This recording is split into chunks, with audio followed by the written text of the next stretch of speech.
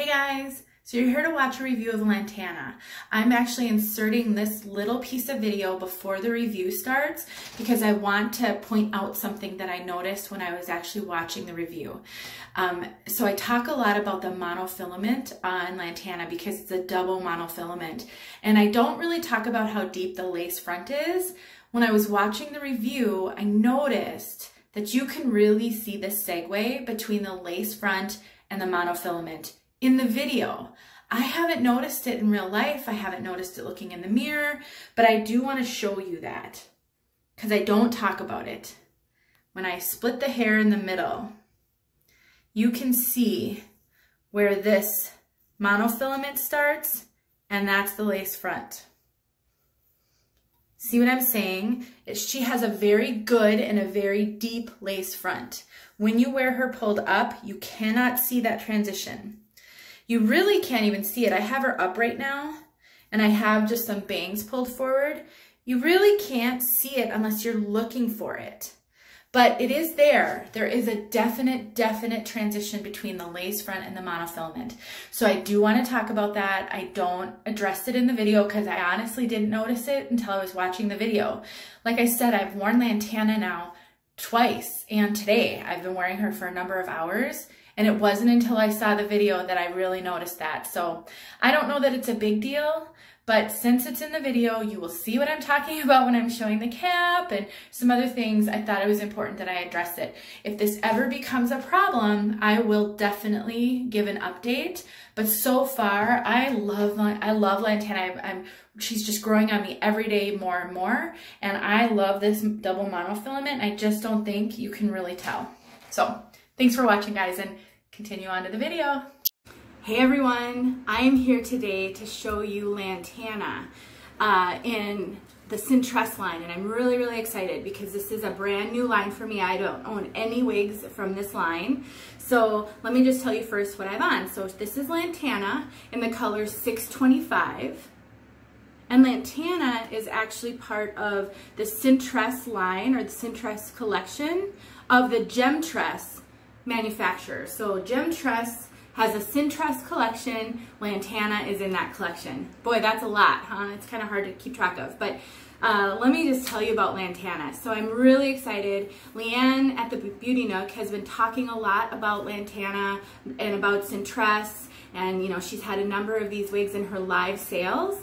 And when she asked me if I would be willing to try Lantana and give an opinion of her, I just jumped on it because who wouldn't want to try something new? But I had seen Stacy's review from Wear Wigs With Me on this wig, and so I thought it would be fun to check it out and see if my opinions of her were same or different, similar or different from Stacy. So first of all, let me talk about this color, 625.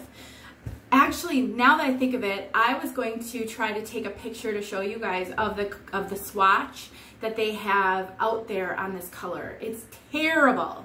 It makes it look like this wig has tiger stripes, and it totally doesn't have tiger stripes. It is so well blended, as you can see. So one takeaway that I have with this line is I think they need to do a little bit better job with their marketing, because I don't think they market their wigs very well. The picture on websites that sell this, of this wig, she doesn't look anything like the picture. She's really cute on, and I just would never have purchased this one based on that picture. I also think the color really threw me off. Leanne assured me that this was a well-blended color, and she is absolutely right. So this is a 625. 6 is a medium dark brown, and that's the base, and a 25 is a medium golden blonde. So this is a medium dark brown and a medium golden blonde blended. So you just get this medium brown that is just so pretty, but it's not, it doesn't stand out. It's not wild. It doesn't have, you know, very visible highlights. It's just a wonderful kind of a sandy brown. It's a very neutral color. I wouldn't consider this ashy, and I wouldn't consider this really warm. I would say this is very neutral. So if you are a brunette and you are looking for something that's medium brown, not too dark, not too light, not too bold, 625 is a great color. Now let's just talk a little bit more about Lantana and her style. So you can see she is curly on the bottom and pretty straight on the top. So she is a full mono top and she is a double mono top. So all of this could be styled. So if you didn't like the way that she is more straight on the top, you could pull her up in a clip very, very easily. And look at that monofilament. It's so great. It just looks like scalp. There is no possibility that someone is gonna know that you have a wig on at all. I mean, that you could just do so simply. It also has a great lace front. So if you didn't want to leave some bangs down, you can pull her up in some bangs, or pull her bangs up, and look at that lace front. It's so good. And nobody would be the wiser. Actually, I wore her to work this week and I pulled it up because I'm not used to bangs, and it was the first time I was wearing her and I didn't want to deal with the bangs all day. So I pulled her up and it was great. So let me give you a 365 view of this one before I start talking more about the cap features.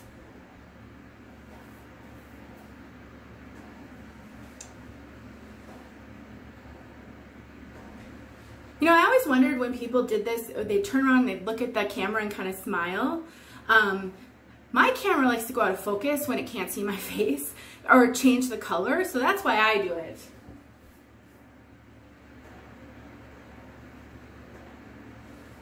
So you can see, you see how that happens? So you can see how she is a mid-length and she is very, very layered.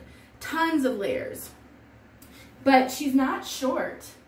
And so I think she's just that perfect in between for people who don't really like long wigs, but like maybe chin length. I think she's a really good wig for that. And I'm one of those people. I like the mid-length more the bob, but sometimes I like a little bit longer just for fun. And so she's really good with that. So let's just talk a little bit about how comfortable she is. This cap is incredibly comfortable. She fits me very well. I do have room. Like I almost always do in all wigs up here because I have a very petite head, very petite, but I have an average circumference. And so she's very comfortable on her coverage. There are the ear tabs. And then she's got this hair that hangs down. So you can barely see my bio hair. I almost always have a lot more bio hair showing in wigs than I do in this one. So the coverage on this one is really good. The ear tabs come down really, really low and give me perfect coverage.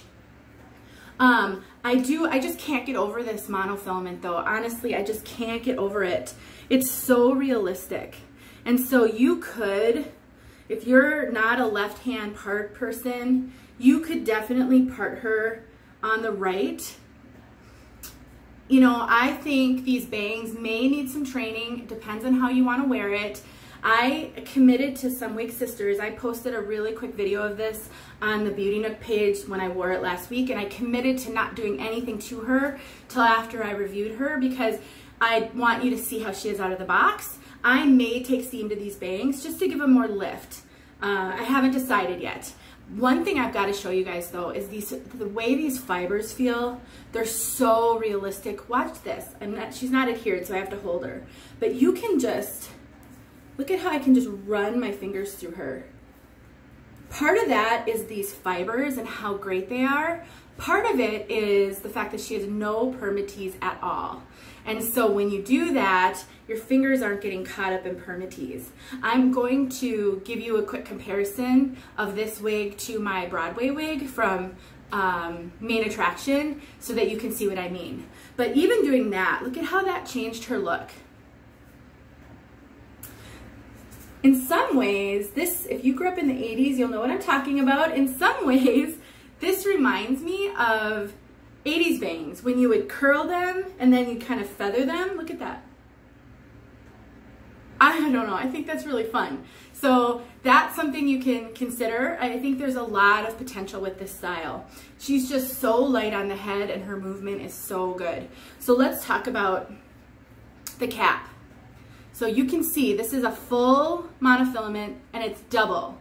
So it's got double layers, which can be really good if you don't have any hair at all because it's more comfortable and less likely to irritate your scalp. It also has this strip of silicone right here, which you can use to adhere, or it might just grip a bare scalp really well. I don't think it has much impact on me because I do have some biohair hair, so there's that. It does have velvet or moleskin ear tabs, and it does have some metal adjusters in here. They're very flexible. They're not super stiff. It has an extended nape with a little bit more of that silicone on it if you wanted to adhere to the nape of your neck. Otherwise, the rest of the cap is open wefted, which helps to make this really, really cool. I would say when I was wearing it, I just didn't feel like I was wearing anything. I did adjust and it does have the Velcro adjusters, which I'm so thankful for. I don't like the other styles. I did adjust them in some. So if you are a solid average to maybe even an average large, I think you would be able to wear this. Because I have room and I also had to adjust it. So I would say average petite to average large is the safety zone for sure for this.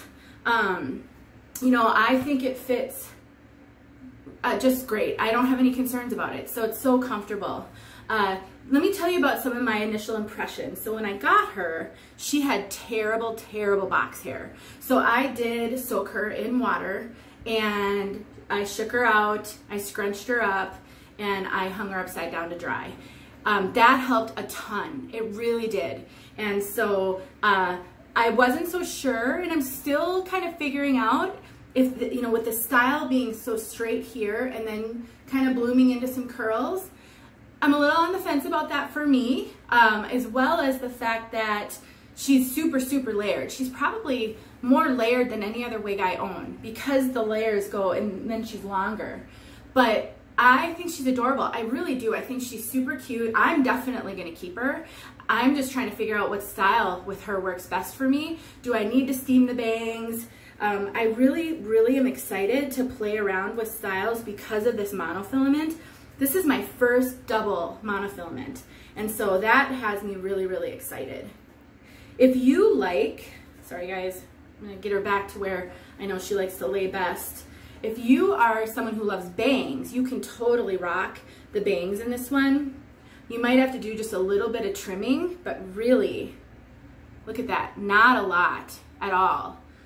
I do think that because of the layers and the curls, I think she's got fantastic accessory potential. I really think that you're gonna be able to get some cute styles out of her. I didn't grab a big clip here. Let me see if I can get one quick. I think you can get some great styling with her because of the layers and the curls. If you just have a few accessories and take a little bit of time. So in that case, I think she can be really great. These fibers feel so good. I think you're gonna get a lot of life out of her as well. And she's gonna last a long time. And plus, I'm just always a fan of wigs that have a great lace front and give me the option to pull it off my head. I just love that. I think that is a tremendous benefit and value. Let me just show you what she would look like with a headband.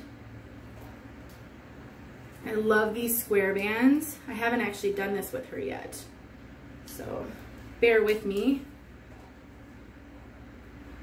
while I figure out placement. I just think it's so cute.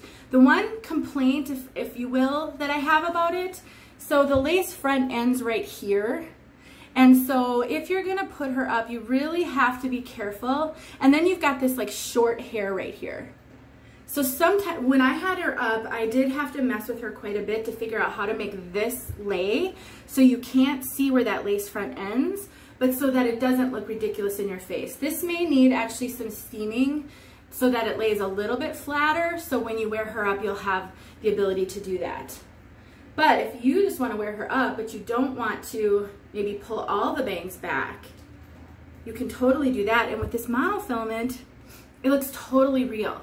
And she does have, the bangs are layered as well. So she does have some wispy bangs that run a little shorter, as you can see. So that's really easy to do, and you don't need to take a scissors to her for that. So, I mean, I just think there's lots of potential in this one. And I'm really disappointed in a lot of ways that the stock photos aren't better, because I think that people are not attracted to this piece because the photos aren't that attractive. So hopefully this gives you some ideas of what you could do with this.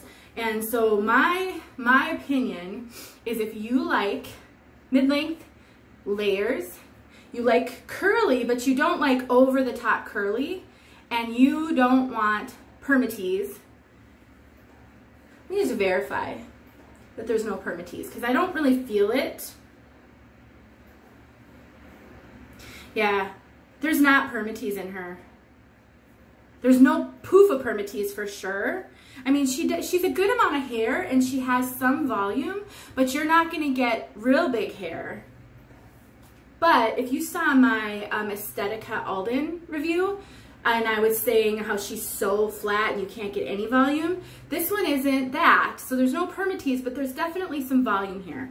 So I do think you're gonna find it to be just the perfect mix if you like a little bit of, you know, like you styled your hair versus you just kind of combed it down. Let me give you a quick glimpse of how this one compares to Broadway, because I've heard that some people think she compares to Finn. I don't agree with that, and I do have Finn. I think she's over there, so I can grab her. I think, if anything, you might be able to compare her to Main Attraction Broadway, at least of the wigs that I own. Now, there's lots of differences, but just hear me out here. So Broadway is a basic cap.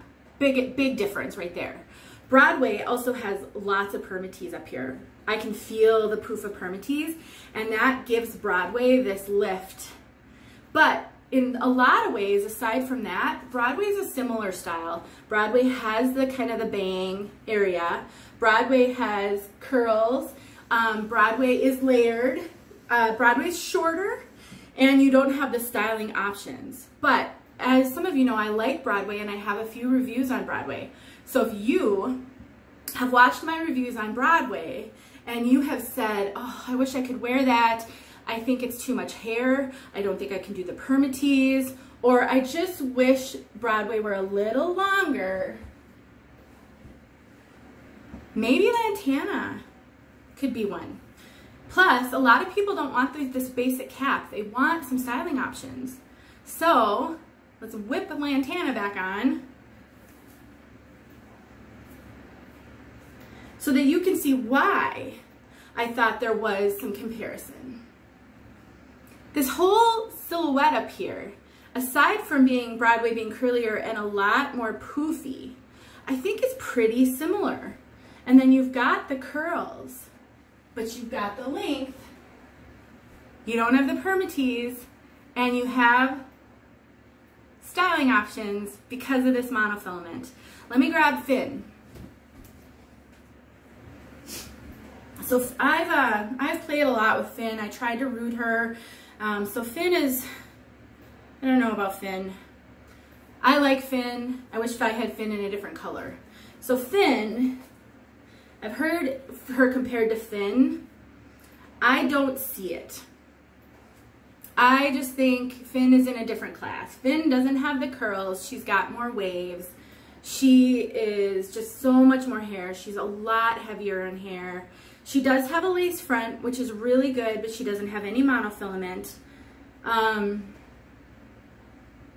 least not the Finn I own. I wouldn't even put them in the same class. Maybe lengthwise they're a little closer, but that's about as far as I can consider Finn. Finn feels heavy on my head. Finn is so thick. Lantana just doesn't feel like that at all. She feels so light.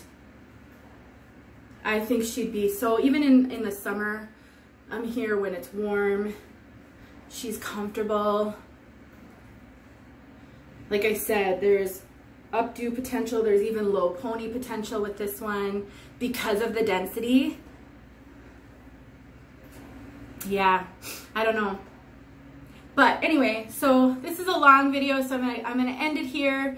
I will give you guys more information on Lantana as I continue to wear her, but my initial impressions were, I'm not sure. After wearing her twice now, and filming this review and looking at myself in the mirror and really studying the wig so I can explain it, I like it. I'm so glad I have it. I thank Leanne from the bottom of my heart for asking if I would be willing to try Lantana and to give you guys a review. It's an unexpected pleasure to have had a chance to try this one. I may not have done that on my own. So if you have questions for me, please ask them. Comment, I will respond. I respond to all comments. If I miss your comment, I apologize. If I get a lot at once, sometimes I can miss them, but I do try to go back regularly and make sure I haven't missed questions and comments. Let me know what your questions are because I want you to have good information. I also know these are a little more expensive than some other wigs, simply because the features are better. They have the double monofilament. They have really great hair fibers. And so I think that, you know, that's more premium. But with that, I think you'll get a better wig. So thanks for watching, you guys. I hope this was helpful. And please let me know if there's anything that you'd like to see in future videos, because I keep a list and I like to try to do things that people would like to see, because I'm making these for you, not for me. Thanks, you guys. Have a good day. Hey guys, I thought I would add a little look at Lantana up in a clip. So first of all, I put her up in a clip right here. Look at that double monofilament. So realistic. And then I put her back in a claw clip here.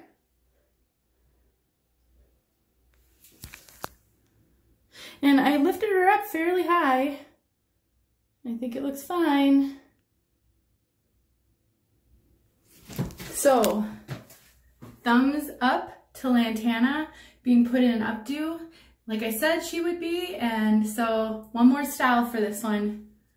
Thanks for watching, guys.